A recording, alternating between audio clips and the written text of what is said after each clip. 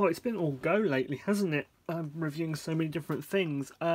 This isn't the video that you're expecting to see. You're expecting to see a review of the Pip Seymour Early Watercolours from Cornelissen. Well, don't worry, you're still getting it. I had to film a little introduction, and the reason I've had to film this is that when I made the video, which is coming up in a moment, Pip and I hadn't actually spoken at that point. I'd bought the products and I tried to get in contact with him, but due to a technical problem, my email hadn't got through. So anyway, all sorted out now. I'd actually been in touch with Wallace-Seymour, which is the company, and Pip Seymour himself specifically. Sorry, things are a tiny bit flickery. I've discovered one of the causes. If I don't focus my camera immediately and make sure the light's really strong, I get this effect when there's a lot of still space, but if I'm moving, it's fine. Anyway, I'm just saying that so no one bloody writes in, because it's getting annoying when people do that when I've stated it in the video. I asked a load of questions which were things that I kind of raised in the video that I've made that I haven't uploaded yet, which is coming up in a few seconds. I just wanted to kind of cut in at the beginning and answer some of the things that I mentioned in the video that were a bit odd to me, because I don't think it necessarily gives you quite the right impression of this product. I wanted to kind of give it a little sort of footnote, if you like. Pip told me that the Early Watercolours line that I said that I could only find on Cornelisson's website and I couldn't find anywhere else are an exclusive line only made for Cornelissen. Now, they are a really, really beautiful set of paints, and I have only tried a small number of them.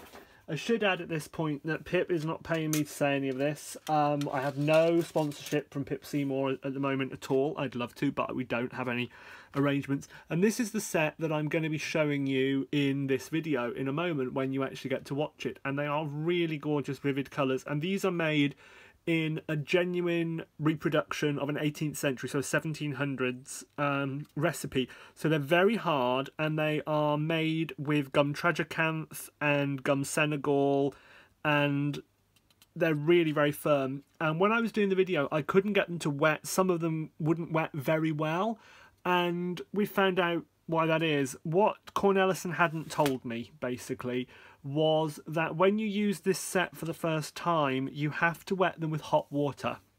And the first few times, apparently, you have to use hot water to wet them, let it soak in a little bit, and then they'll paint normally. And once you've used them a few times, Pip told me you shouldn't need to do that anymore, except maybe on some of the drier earth colours, maybe. So I just wanted to kind of get that out so that you knew that. And if you want to order these, you have to get them from Cornelissen. They're the only place you can get them, and I think they ship internationally. I will put their details down in the video description and on the accompanying post on my website, which will go into more detail, just so that you've got that information, because I thought it was really important that you did get it. And I just want to use this little moment while I've got you as an opportunity, because in the video that's sort of coming up in a minute, you will hear tell of some other Pip Seymour products that I'm looking forward to reviewing, namely the Artist's Watercolours and the Four Humours set, which is another 18th century set, and they've actually arrived today, so I just thought I would show you how they're different so that you can see it for yourself. The Four Humours set is really a life drawing set. That's the idea of it. And again, these are made to a genuine 18th century recipe. And that's what you get. They're named after the four humours that they thought the human body was composed of back in those days, like yellow bile and black bile and all that sort of thing. And they are made by hand and compressed into these discs. And this one is obviously the black one. There you go. And they're compressed by hand, and they come in these extremely cute little cardboard packages, just like that. And I think they're awfully cute. I think these ones have actually been mixed up because the labels don't match what's in them. Yeah, these have all been mixed up at some point in their transiting across the world. So I'll just show them to you terribly briefly, just so you can see. So this one is Florence Red Hematite, which is obviously the red, which is incredibly stunning. So that's a natural pigment red 101 effectively. There is a Sati White, which I did know what that was made of, but I've forgotten. But when I do the proper review, obviously I will tell you. So there's that one there. And these are just used like a normal watercolour, but again, you have to use hot water the first time. This is Vine Black there.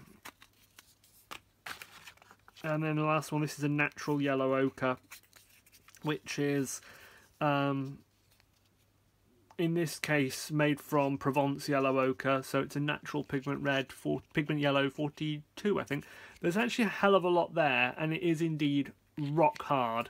So same kind of base, I believe, as the Early Watercolour line from Cornelissen, or at least very similar. I mean, it even feels very similar.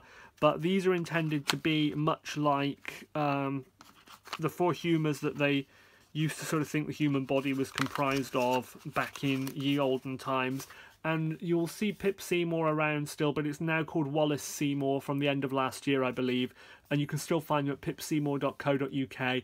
They have so much cool stuff, and they have a new gouache line out now, which is really exciting. You can get that set and the ones I'm about to show you from Turner's in Salford, I think in Greater Manchester in the UK, and again the details will be down there and on the accompanying post. I'll just give you a kind of little preview of what we have to come in terms of the artists' watercolours from Pip Seymour. They all come as a full pan, which is really quite exciting. And when I picked these up, I decided I was going to consciously try and get at least a sort of set of warms, because I like warm colours, and I thought I'd get a set of warms, and I would get myself just some other exciting colours. So my warm set, my warm primaries are, and these have got the new branding on some of them and not others. So I've got ultramarine blue deep, cadmium red middle, and cadmium yellow middle, and they are all gorgeous single pigment colours, and they are full pans, which are great. They're not actually terribly expensive either, and I'll put the prices down below so that you can see, so you don't have to go digging around in Turner's website just to know what I bought. I got myself a couple of other ultramarines, namely ultramarine pink and ultramarine red at the bottom. That's actually kind of a purple. It's not quite as purple as ultramarine violet, but it's heading that way. I got myself 3 greens, not necessarily for any real reason. So there's a Bohemian green earth at the top. There is a Verona green earth in the middle, and if I can get it the right way up, there is a permanent green very light at the bottom. I just like the vividness of that one. And finally, I got myself some sort of more warm earth tones, which in this case were burnt sienna, because you can't go anywhere without burnt sienna, and Puzzoli Earth S1, which is a sort of similar, but it's more, I don't know how to describe it. It's more red. It's more sort of like a Venetian red in a way. And Cinabrette, which is a flesh tint, really. So I thought that would give me a really versatile set. And I'm going to put those into this Schminker tin, although I planned really badly because I forgot that these were full pans. And of course, you can't get all of them. They're not going to fit. So I think I'm going to have to reserve this Schminker tin for my vintage early watercolours, and I will get another row of those, because, you know, I've got a space now. I've got to fill it, haven't I? It's a control freak thing. I have to do that. And I will get a larger set, larger box, and I will put these into it. And given I've got a warm triad there, and I've got 2 purpley kind of colours, and I've got myself 3 greens here, and I think you can probably see where I'm going with this, can't you? So I've got 3, 6, 9, 10, 11. I need a 12th one, don't I? Because that would be rude. But I need to get one that takes, well, it's going to have to take 24 half pans to take 12 full pans.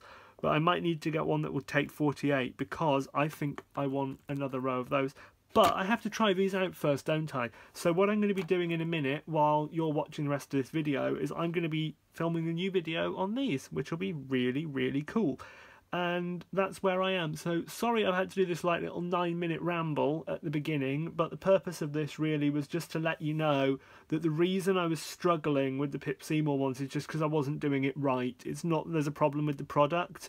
And I trust Pip. I've had a long conversation with him by email. I trust him. Hot water will solve the problem. So don't worry about it. You can still see the full intensity of the colour in the video, because they put these little hand-drawn, let me just focus on that for you.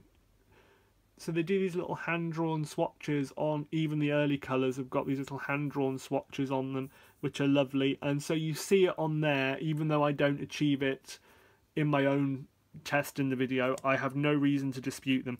So what you've got to look forward to are the life drawing set, and I will review those. And I've got this set. And these are very deliberate to try using for en plein air later in the year when things warm up, because I've got a set of primaries which you can't go wrong with. I've got the purples and greens for botanicals, and I've got the earths for buildings and sand, and I want to balance that out a bit more and expand it. But I'm really curious about these because they have got really high quality pigments in them, and they are really well made. I mean, that cad yellow is just, it almost looks like it's been printed. It's so intense and so smooth.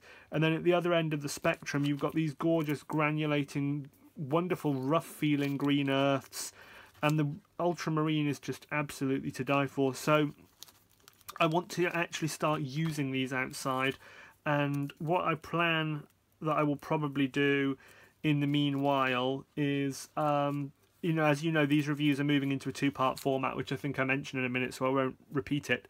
But I will be trying to use the vintage ones to replicate or paint in the style of some paintings from way back, and we'll have a look. And just to kind of plug it that it's coming up, because I've been asked so many times, yes, the Daniel Smith Essentials is coming up. Yes, the Daniel Smith Primatex, which is the mineral-based ones, are coming up.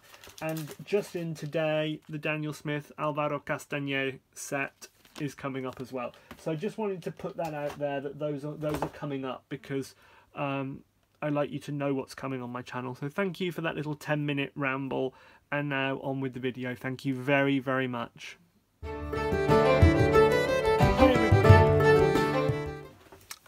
Looks like I'm reviewing some Schminke products, but I'm not. They're just here from my previous review.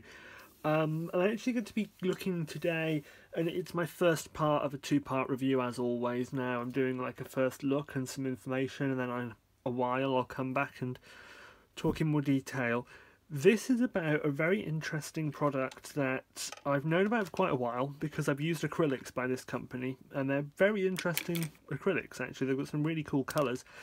Very great texture, lovely pigment load. They're actually a real joy to paint with, and what I love about their acrylics is they come in a tub. So rather than kind of like Diane Reevely's Dilutions acrylics, they're in a jar, so you haven't got to bugger about with tubes. I really like that. Anyway, I found out they have watercolours, and unfortunately they're one of those companies where if you go to their website, the information can be a little bit hard to find.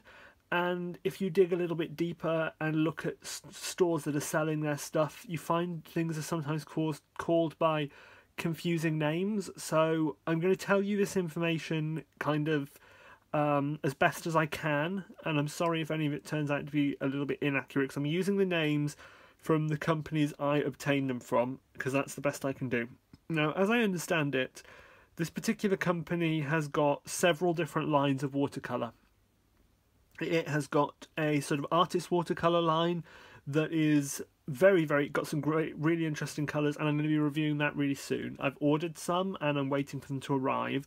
So the artist watercolours, which are kind of like the conventional watercolours, if you like, very carefully made, very interestingly made. They've got different binders and so on to a standard watercolour, so they sound very interesting. And they also have some 18th century watercolours that mimic what Turner would have used and so on, that are made with the same materials Turner would have used, and they're very different from modern watercolour. I have got some of those on the way as well, so that we can look at those. And they've kind of got an in-between, which are called the early watercolours. And the early watercolours, if you go on their website, you can only see them in tubes. But I found that I could get hold of them in half pans from a company which many of you know, Cornelissen in the UK, which are a company of colourmen. And that is to say that they manufacture pigments, or they sell pigments. And if you ever get the chance to go to Cornelissen's shop in London, it's great fun. So I bought, to go with it, a Schminke empty 12 half pan or 6 full pan case, because I wanted somewhere to put them, because they sell them as loose half pans. This is the exact same case you get with the 12 set from Schminke, And I just want to make the point, that's about £50. These are about 20. So that values the Schminke 12 set at about £30 for just the paints. If you look at it as a set of 12 for £30, these are no more expensive than Winsor & Newton or anybody else. They just charge a lot because they're in a pretty tin. Exact same tin, exact same issue with the razor sharp edges. I actually cut myself on this, and I've contacted Schminke to say, should it be that sharp? And they've got another swatch card, which is actually the same one they provide you when they sell you the paint, so it's kind of presumptive that you're going to buy their paints. But it's a nice little tin, and I like it, and I needed one in a hurry, so that's what I got. The company is a bit confusing because it's just changed names really recently. It used to be Pip Seymour. Pip Seymour has been going for a long time. It's run by Pip Seymour, who manufactures pigments, but he also wrote a book, really cool books on watercolour in the 1990s that are really useful. They've just changed names to Wallace-Seymour because Pip's, I don't know whether they're partners just in business or partners in life as well, but his partner, her surname is Wallace, and they've joined forces, so they know Wallace-Seymour, but they haven't relabeled all their products yet. They're running out the inventory, so it might be a little while before that happens. So I bought 6 to try them out of this series, and I haven't opened them, I haven't done anything with them, so we're going to try them out together, and I've got my swatch sheet already done, so I'll open them in the order that I've got them swatched. So the first one is, let's zoom in, so Genuine Vermilion. Vermilion is made from one of the mercury minerals, and I might put a picture of that inset because I have a specimen in my private collection. These half pans have got a label on them that is adhesive, and it has got an actual swatch, I believe, from this actual batch. And once you take that off, they've got glassine paper to protect them. So let's zoom back out again. So the adhesive doesn't actually stick to the paint. And the paint itself is in there. I believe they make it in blocks and kind of die cut it and put it into the half pans.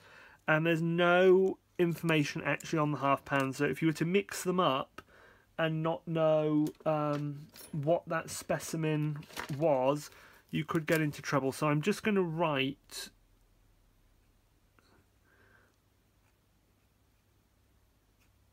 just written on it so I know what it is, and I'm going to pop it into my palette. And they're a standard half pan, and they fit the Schminke palette really, really well. The next cab off the rank is Genuine Malachite. So that is a so Vermilion is pigment red 106. If you want to look up the pigment, it is opaque and pretty light fast. This is Malachite, which is pigment green 39, which is copper carbonate hydroxide, aka basic copper carbonate. And I'm just going to take that off, and again, very similar. That looks like it was the edge of one of their sets because it's kind of bent down on one end. I'm just getting the glassine off of the label because I want to stick these labels onto my swatch sheet because I want to keep them because they're cute. And I didn't try and get like primaries or anything when I got these. I just wanted to get some interesting colours. The next one is Carmine Lake, which is made with Natural Red 4 cochineal. So this is genuine crushed beetle from Mexico. It's transparent and it's a really nice cool red. So we've got a warm and a cool red, as I thought that would be an interesting thing to start us off. And obviously we've got a very interesting sort of bluish green there. The way they're constructed and sort of put together is really nice, and I really need to write on that one. I'm not going to bother writing on the malachite because nothing is going to be quite the same as that colour.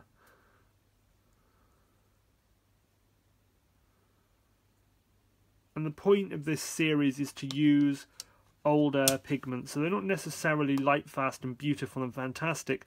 They're intended to be early pigments. So now we have Lapis Lazuli Genuine, which is PB29. PB29 can be synthetic or natural. This is natural. So this is the mineral Lapis Lazuli, and again, I will probably insert some of my jewellery as I wear Lapis Lazuli pretty frequently. It's a favourite of mine, actually. It's, if you've not seen it, it's a sort of ultramarine blue with little tiny crystals of pyrite. So it has gold sparkly bits, and that makes it kind of special.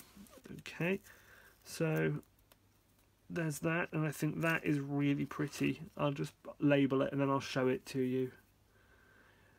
This series don't have numbers, so you know, it's not like they're like 201 lapis lazuli, that's not there.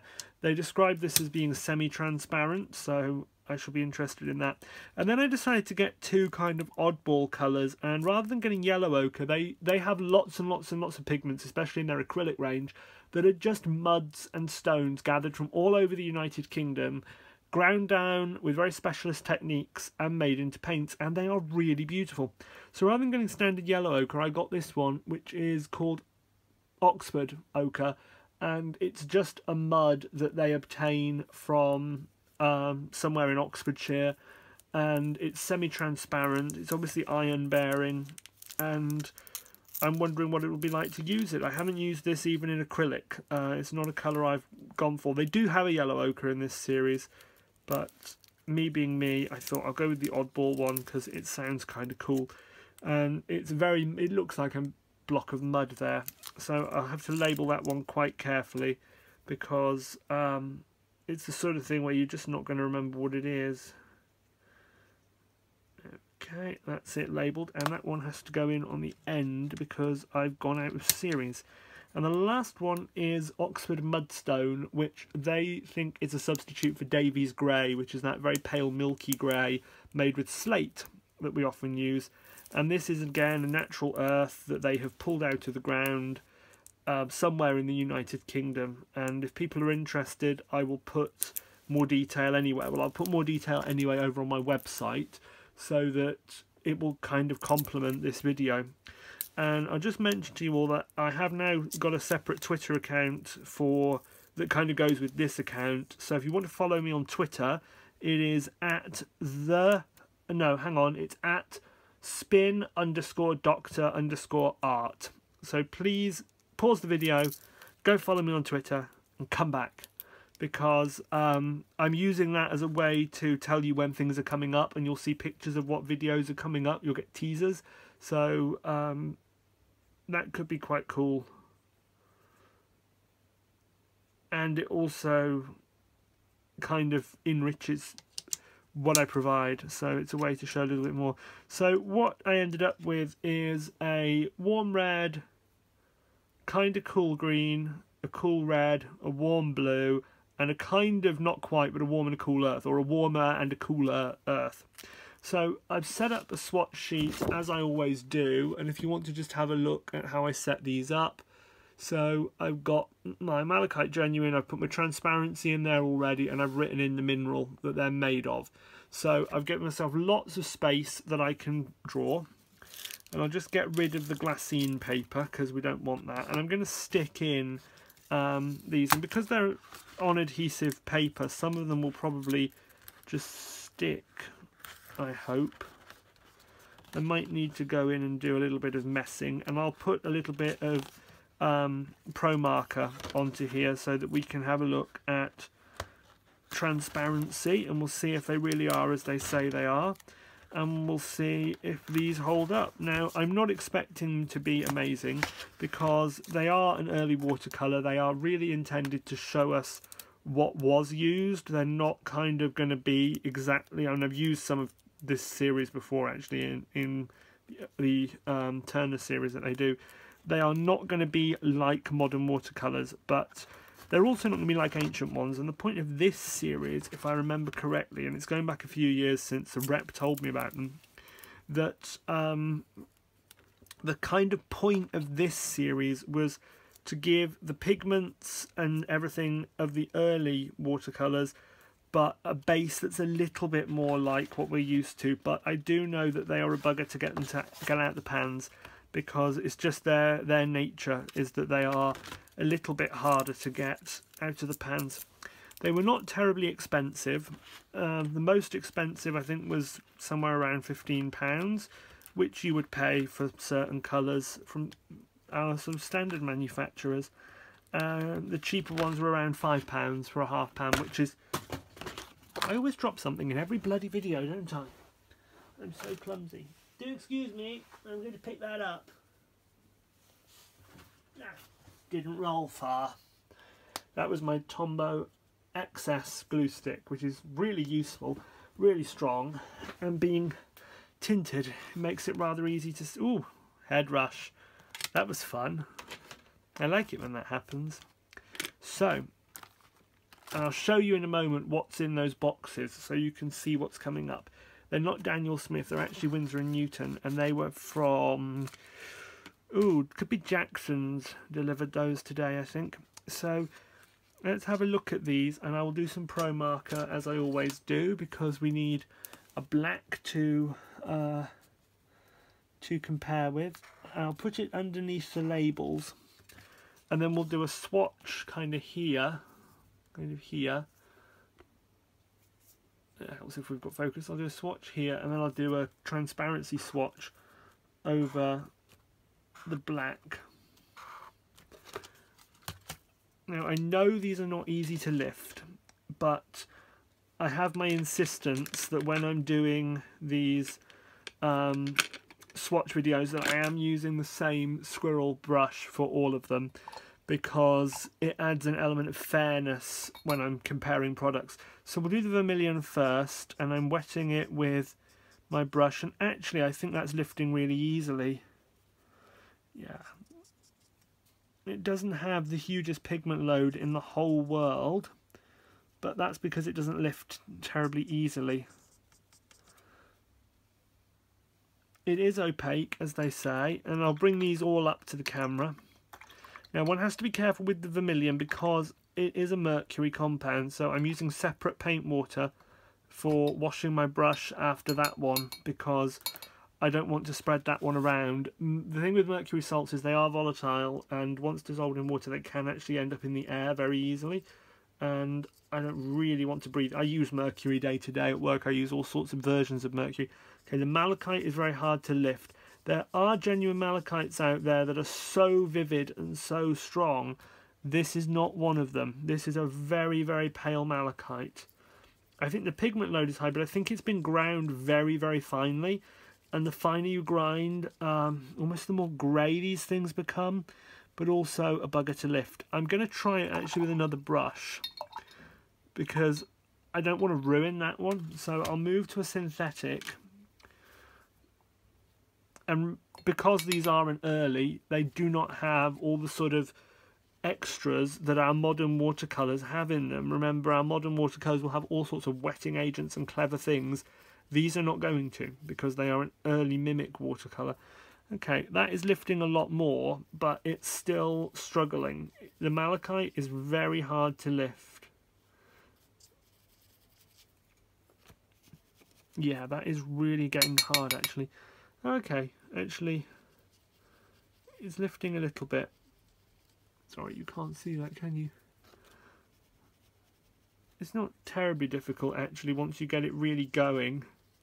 I'm going to put some on there, and then what I'll do is I will clean the brush. I'm just going to apply water to it, and I'm going to just leave that. We'll let it soak, and we'll see if after it's soaked we can get anything out of it. And we'll just find out. So now we're on to Carmine Lake.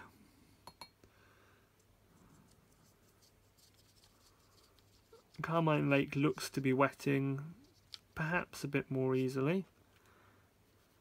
No, perhaps not. I think these may need a little soak. But again, I don't want to completely knacker my brush. And I'm going by the swatch on the label that shows me I should be able to get more out than this. It is a transparent colour,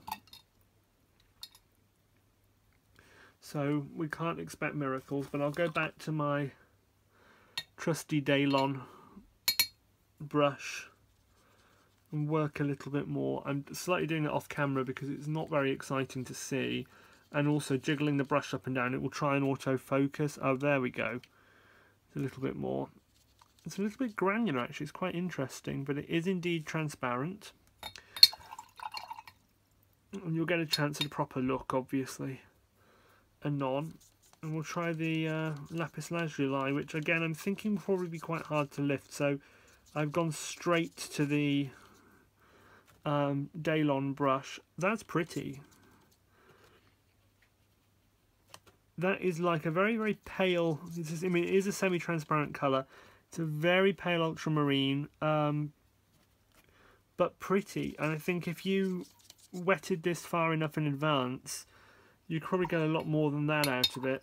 But when I compare it to things like the Schminker semi-transparent ultramarine, it's very pale. I'm just going back to the malachite a moment, just to see. Oh yeah, actually quite a bit has lifted now. The malachite's behaving itself. I think these just need a soak. I think if you wet these in advance, you might have better luck with it. So I'll tell you what we'll do. I've just wetted those last two. But they're earth colours. They are going to be harder. I've wetted them.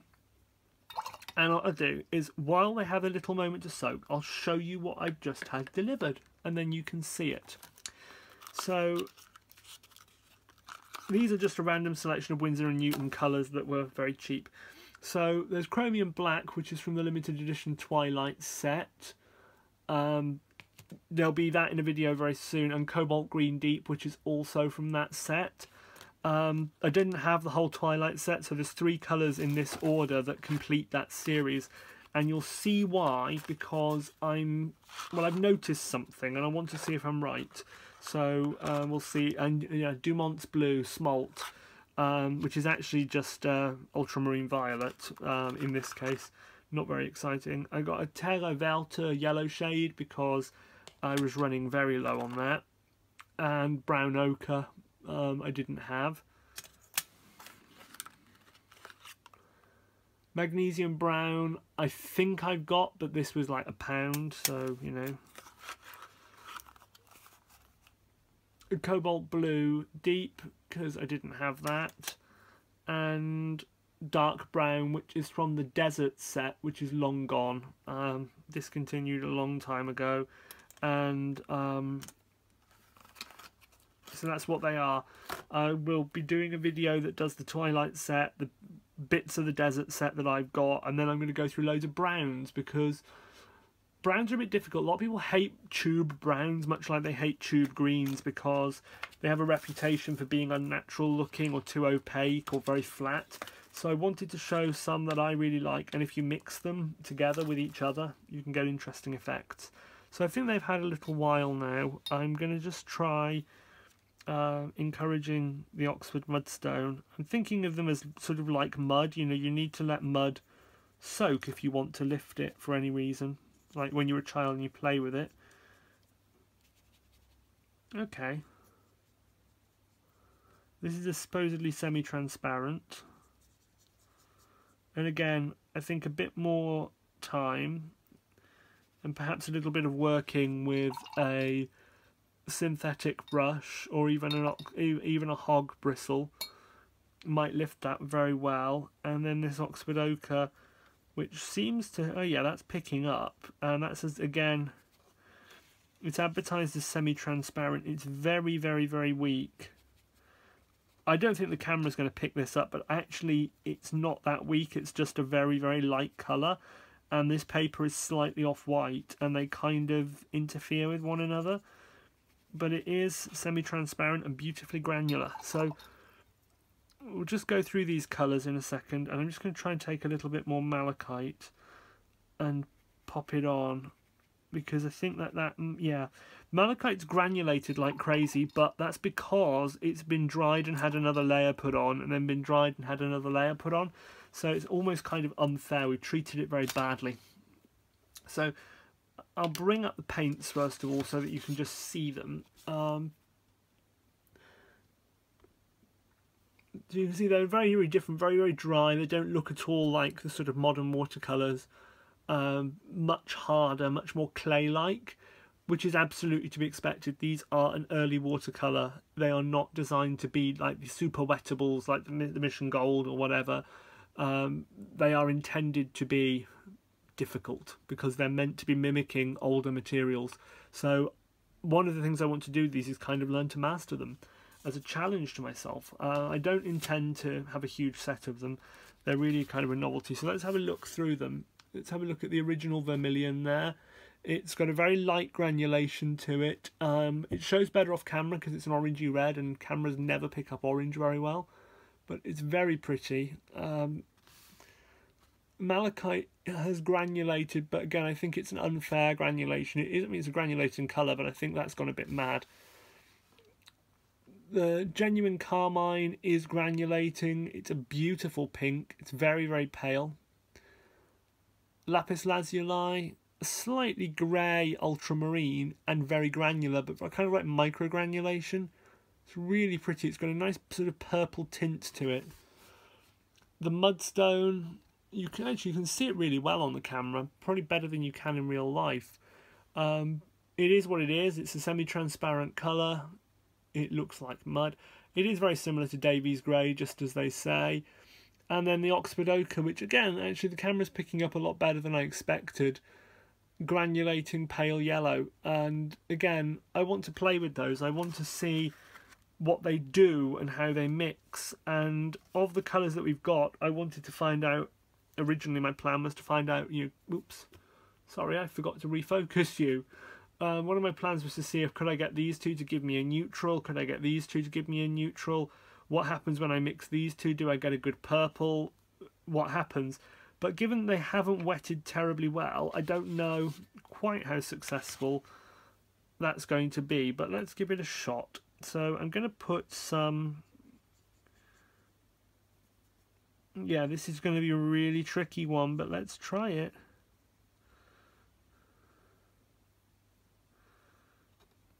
Well, we're going to have to do it with what material we have, which is a small amount of ultramarine or lapis lazuli and a small amount of cochineal. I'll pop it on a little scrap of paper. That's very insipid. They almost make each other worse.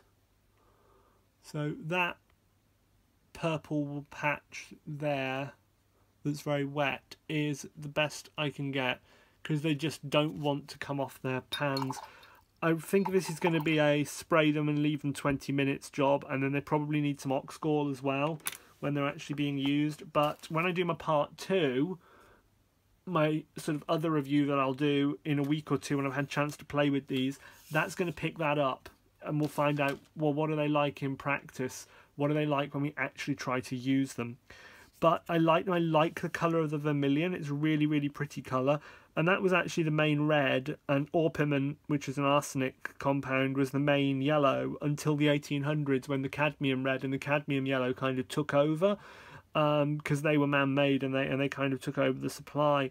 Similarly, malachite was a very, very popular colour until actually relatively recently. It's not used quite so much anymore. Colours like Windsor Emerald are probably as near as we get to it, and that was discontinued in the 70s due to toxicity issues. Lapis lazuli we still have as French ultramarine, which is the synthetic version of it, but you can still get genuine lapis lazuli from all sorts of dealers like Daniel Smith and so on.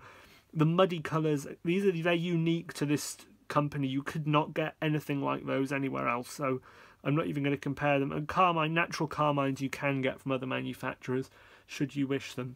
So what I will say is that these are obviously kind of slightly novelty paints because they are ultra high-end early colours for people who want to experience what life was like 200 years ago. And I genuinely am interested in how these are going to behave and what they're going to do, and kind of mastering them and learning to work with what they can and can't do, just as we do when we buy a paint today. We learn what can and can't it do, and we work from there. In terms of buying them, if anyone is interested, Pip Seymour, or Wallace-Seymour as they now are called, have dealers around the world. Whether they stock the watercolours and whether they stock the early watercolours is another story. I cannot find a single dealer in the United States, but in the post that's on my website that kind of relates to this, so that's www.the-spin-doctor.co.uk. If you go over there, you'll find a post that relates to this. It may even be linked in the video description just down there, or it might even be up in the iCards just up there. And you can have a look at that post, and that will give you information on who the dealers are and where they're based. I have no affiliation to any of them. I have no connection to any of them. This is a brand that does not sell via Amazon. You can't get it through sort of mainstream supply. But I think if people are interested in them, they might want to know about them. Now, I will be reviewing in these blank spaces their artist watercolours when they arrive, which are a very different kettle of fish. They are again slightly unique. Rather than just using gum arabic, they use what some people would call Senegal gum arabic or gum Senegal, which is from a different tree but very similar kind of product, mixed with honey, and that's how they make their artist ones. So I'm expecting those to re-wet beautifully. And then they have their ancient series, their 1800s series, which are made of gum tragacanth and the Senegal gum arabic and honey. So they're going to be different again, but these are much more clay-like and really hard. But I'm going to leave them to soak and see how I get on with them. If you're also interested, Pip Seymour did do a few books on watercolour, and I will link anything like that in the video description down there. I will also link the Schminker 12-pan empty palette if you're interested in that, the brushes that I've used, and the paper, just in case anyone's interested, is ultra cheap, hot press, Aquafine, really, really cheap paper, because you don't need good paper for colour swatches. Just use crap.